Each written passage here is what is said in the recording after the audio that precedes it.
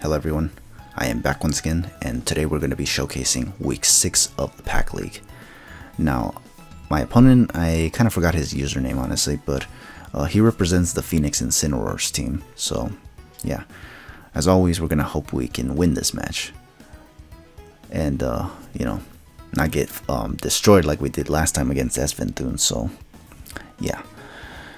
Although truth be told, I think I remember this match actually being one of the more frustrating matches though. But as for whether we win or not, that's a whole different thing. We don't know yet. We're gonna find out basically in this match here. Now, trying to see if there's anything else I gotta say before the match. From the looks of it, no. But anyways, so apparently his name is CJ. I'm kind of wondering, should I call him Carl's Jr.? Probably not, huh? Now we'll just call him CJ, fuck it.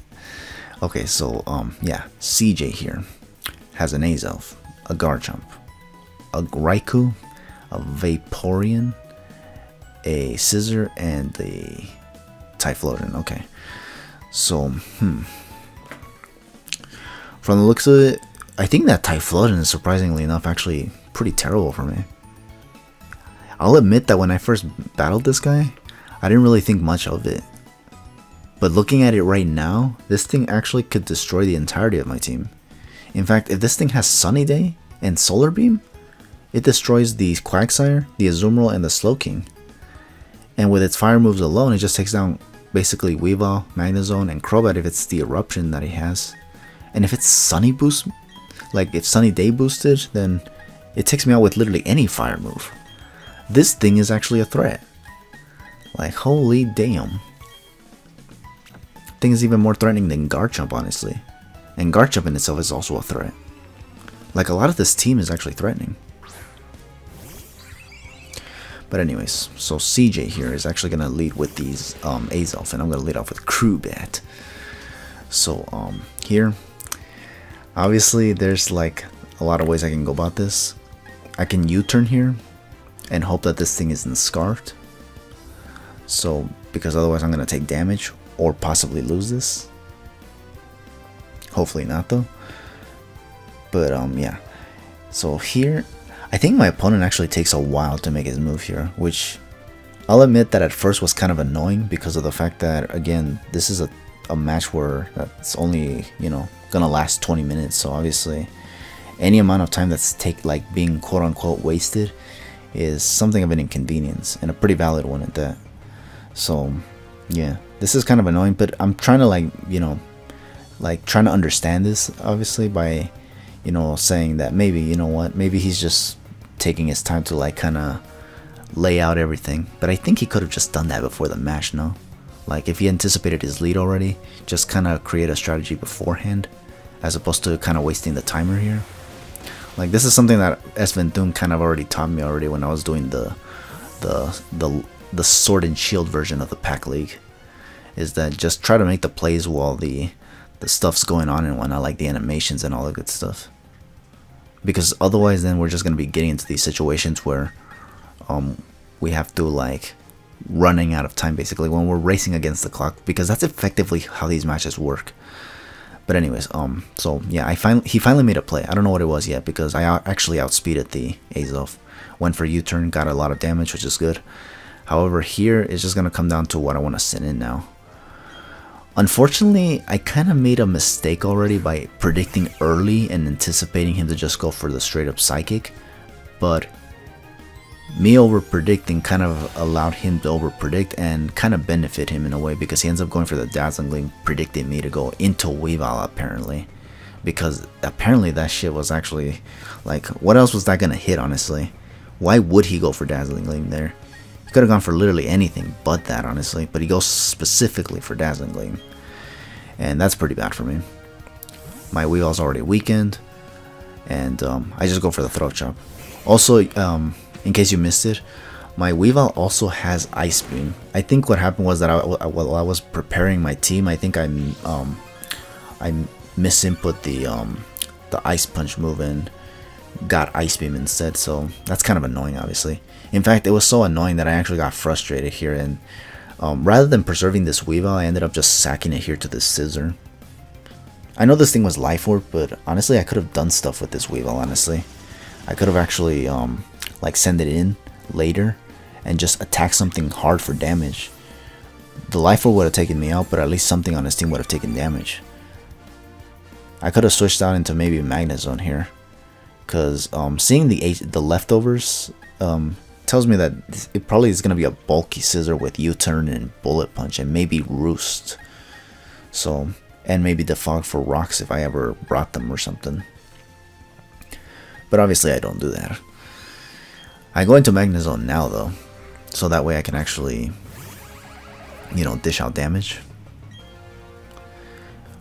I am Magnet Pull as well, so if this thing actually is slower than me, I can actually, you know, get the damage off, maybe even take it out before it actually goes crazy. However, unfortunately, it does actually outspeed me, so therefore, it's gonna obviously be able to switch out and send in a matchup that he prefers. He could go into Raikou, or he can go into Garchomp if he expects the Thunderbolt. Both are good options, honestly.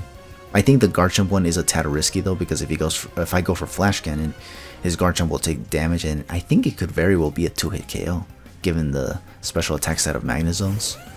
He does end up going for Garchomp though, and unfortunately I do end up going for Thunderbolt, because I kinda was hoping I'd be able to outspeed the Scissor, which I do not. And as a result here, now I'm left with a very tight situation, kinda determining of whether or not I should switch out. And I do believe I do that, and I go into Quagsire, particularly to see how well I can take this Earthquake.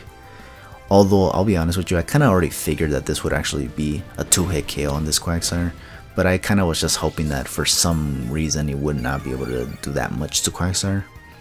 It's because now that I think about it, this Quagsire was actually, it's got to be one of the worst walls ever. I guess that's why they gave it the option to have Toxic in this game, because it's just that bad that it at least needs something to be able to like make it worth using and whatnot. But this wall is really, really bad. For mons like with 120 base attack and up, it's basically not good for me, basically. It's a liability in that sense. But anyways, I switch out into Crobat right here, expecting another Earthquake, which he does go for. But he now switches out, so I'm kind of wondering if this thing is actually Choice Guard, which it might be, honestly, who knows. But I just go for the Brave Bird regardless, and see, just to get damage on anything he sends in. He sends in the Scissor, and from the looks of it, it does nothing, but it's at least a 2-hit KO from where it's at right now. I'm just hoping I can like take the Bullet Punch fairly well, and maybe even survive the Brave Bird damage. However, as you can see right here, I actually take the Bullet Punch surprisingly well, so I'm kind of wondering either this is not invested, or this thing doesn't have the Technician ability, or both, honestly. I actually don't know what the damage calculations are for Bullet Punch when not invested in attack, or when it's bulky, or when it's lacking Technician ability. I don't know. It's all kinds of things to consider. But anyways, bottom line is that we take out the Scissor regardless with the Brave Bird, so now we just gotta see what he wants to send in now. He ends up sending this Typhlosion, which, as I mentioned earlier, is kind of a threat, honestly. And depending on the moves that he may have, he could just destroy me right here and now. If he has Sunny Day and sets it up right now, then obviously that would be bad for me. But I guess because I actually went for the Brave Bird earlier, I don't think he'd want to do that. Ultimately, I end up staying in and just going for the Brave Bird, thinking if he has Sunny Day, he probably wouldn't want to go for it. But he did send it in, so maybe I should have expected this thing to be Scarfed, which it is, and does go for the Eruption. Does take out my Crobat. Could have sent out Slowking to take it, and then go for Skull, Trick Room, or anything. And based on what I go for with Slowking, just switch out if I feel like I'm going to take a lot of damage on the next mon. And if Trick Room is up and the mon is naturally faster than me, I can start attacking. And I think Azumarill could have done that pretty well. But I didn't really think of that at the time, so goes to show you that I was actually making a lot of bad plays here, honestly. Anyways, here he's going to switch out into Vaporeon now. I go for the Trick Room on the off chance I want to like start dishing out damage with Azumarill. However, I think here I switch into the Quagsire just because I want to see what I can actually do with Quagsire. I want to see if maybe I can land a Toxic on this Vaporeon. Just so it doesn't do anything funny, honestly. Because this thing can still wish, even though like it doesn't have Toxic like in previous games, it can still wish past into things. And because this thing's HP stat is so high, a lot of the mons that he has on his team can recover very, very well. So, yeah. I go for Toxic here because what I don't want is for this Vaporeon to be sticking around for too long. Put it on a timer, that way I can actually cripple it at some point. And if it comes down to only Quagsire and Vaporeon, I can actually win out in the end. He ends up switching into Azelf, however, because he went for Wish earlier. And that pretty much undoes all the damage that Crobat got on it with the U-turn earlier. So that kind of sucks. Here, I have to wonder if I can actually send in the Magnezone. And I believe he goes for the Energy Ball here. Yeah, he does. And I think I try to go for the Magnet Rise here, actually. Because I think I was anticipating the Garchomp to come in here. I'm not really sure, though. Oh, yeah, I do. Okay, so yeah, I do go for the Magnet Rise here. Because seeing how I went for Thunderbolt the first time, and he went into Garchomp because of it, I felt like going for Thunderbolt here was actually a bad idea.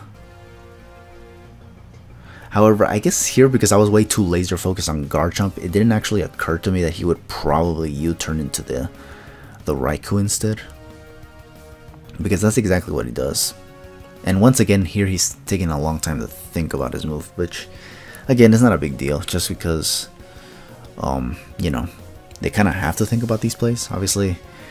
Because I understand not wanting to make a misplay, honestly, just because we have to rush this match, obviously.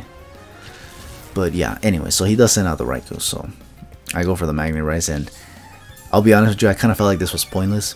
I feel like in retrospect, I should have probably just gone for the Tri-Attack if I actually do predict the Raikou.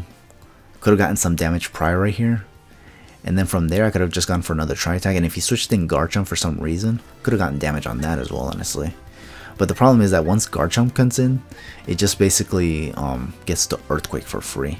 Because I don't have Crobat anymore. Maybe that's why I desperately went for the Magnet Rise here. Because I just felt like I was going to need it. What this dude does is just stay in and go for Shadow Balls, though. I guess he wants to get the Spadef drop and just put me like in a situation where I'd have to go for Magnet Rise again, I guess. Or probably in a situation where he can just take me out easily with any mon. He goes for Shadow Ball again. And actually does end up getting the Spadef drop here. So that's actually kind of bad for me, obviously. I am getting damage on this Tri-Attack, but not enough, honestly. In fact, this is actually like a 4-hit KO. Which isn't good for me, obviously. That just makes things a lot worse for me. Because that means I'm not going to be able to take this thing out anytime soon. And this will probably give him the option to actually switch out, actually. Here, I forgot what I did here, actually. Okay, I keep going for Tri-Attacks. I don't know if he switches out here yet, honestly. He might not, actually. Or he might, but I don't know into what, though. He does switch it out, okay. But into what? Okay, the Azelf, okay. And then here, I go for the Tri-Attack again, yeah. And here, I don't remember what I go for here.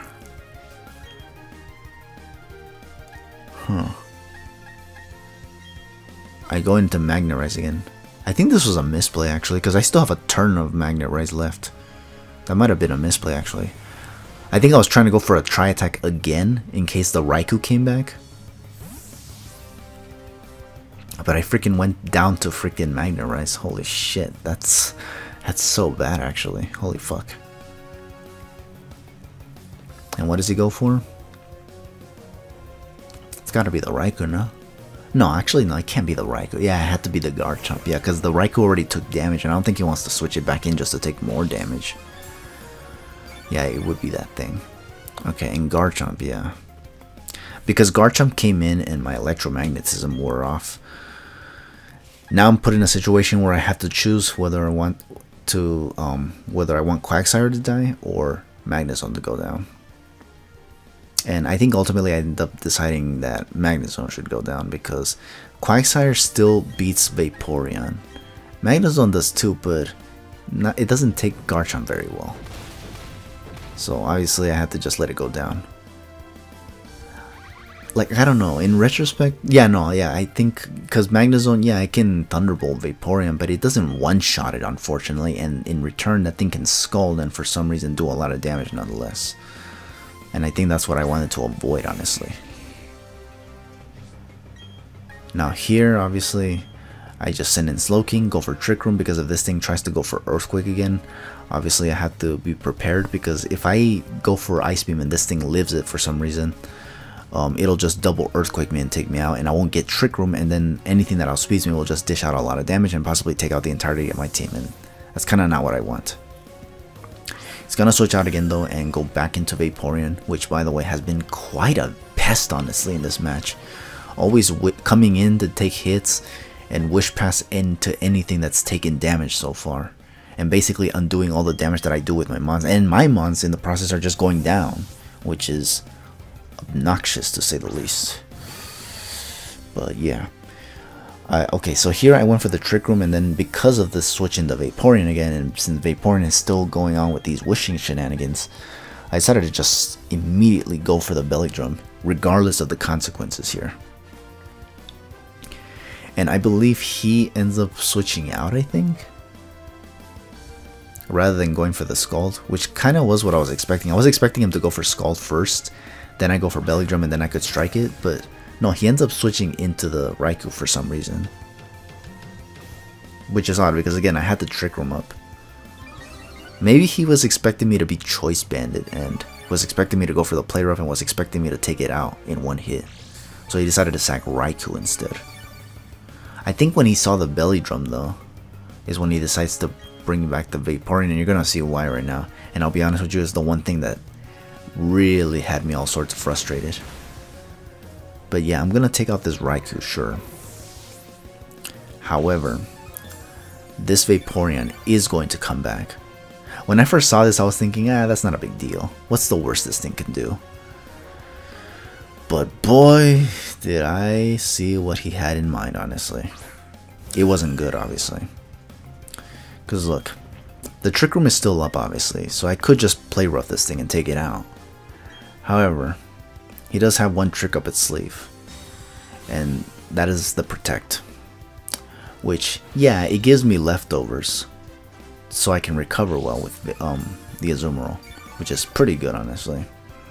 However, what I didn't take into consideration was that, yeah, the Trick Room is gone, and that was why he went for the Protect. But aside from that, he actually has the freaking Haze, which, I'll be honest with you, I don't even think I even knew this thing could get. Probably because I've never seen it on Vaporeon before, and probably because I didn't do enough research when team building for this guy. But yeah, I didn't see this coming, and kind of makes me wonder why he didn't go for it as soon as I sent it in, but probably because he didn't know if I was banded or not. I think once he saw it is when he decided to bring it back, obviously. So damn. I'll admit that here he kind of had me played, but I think this could have been avoided if I actually did a little bit of research, you know. Ultimately, that's not what I did, so yeah, that kind of sucks, honestly. And to make matters worse, I stay in for some reason, probably out of bitterness because of that Haze, because I was actually angry when this Haze happened, because I wanted to destroy this guy's team for constantly getting this Vaporeon in and just to Wish Pass everything, and I get hazed instead. So I just wanted to like attack this Vaporeon so badly, and because of it I stay in, and this guy goes for Scald and he gets the burn, and now this Azumarill is basically useless because he can't do anything now, which is terrible. So yeah, I probably should have switched in Slowking or even Quagsire, honestly. I really don't get why I didn't switch in Quagsire the minute that Haze came out. I guess I was afraid he'd double or something, I don't know, but I should not have stayed in with Azumarill there. Maybe it could have done something. I still had Slowking, I still could have had Trick Room, I could have still dished out damage to whatever he had on his team that wasn't Vaporeon. And if he tried to threaten the Scald again, I could just switch into Quagsire and just toxic the entirety of his team. I don't know why I didn't think of just switching out, honestly. But I did, and now I'm in a tight situation. Not looking too good for me, obviously. Once again, which is terrible. So Azelf comes in. I try to go for the Toxic again, because I think the last time I went for it, it just missed, so yeah. Because my luck is still pretty bad in most cases. In fact, it's so bad that I got that burn as well from the Scald. Although that could have been avoided if I just switched out, honestly. There was an easy switching in Quagsire there, and I just didn't go for it for some reason. So that was kind of on me as well. So yeah, okay, so this Azelf is now Toxic, which is good. But I don't think I stay in here, actually. I think I switch out. I think I go into Slowking, probably expecting the U-turn. But I also remember that he actually did have the Energy Ball, so if he goes for Energy Ball, probably it's the best thing I have on my team that can take it. I was hoping that it'd be at the very least a 3-hit KO. Unfortunately, that's not the case. This is a 2-hit KO. And it's not even Life Orb, which is kind of crazy, honestly. It's just the super effectiveness that... I think the Slowking was also offensively invested as well, just to be able to take out all kinds of things while in Trick Room. So maybe that's why I wasn't able to take the Energy Ball very well. But here I switch out Quagsire, and I honestly couldn't tell you if this was a bad play or not. Probably, yeah, probably not. Or actually probably, yeah, probably. I think this would not have been a big deal, actually. If I actually... No, wait. It's because... Yeah, no, there was nothing I can do, actually. Because I was wondering if the Azumarill wasn't burned, maybe I could have done something, but no. Here, I was just left in an encrucijada. I just couldn't do anything, actually. Like, holy damn. Yeah, I couldn't do anything. No matter what, I was gonna lose a Mon. Here, I decided to just go for the... I think the Scald? Yeah, the Scald. I was considering for a bit to whether or not to go for Trick Room to see if I can maybe have a chance to reverse sweep, but I realized that I can only take maybe a couple mons, including this Azelf. But from there, I was still gonna get walled out from by the Vaporeon.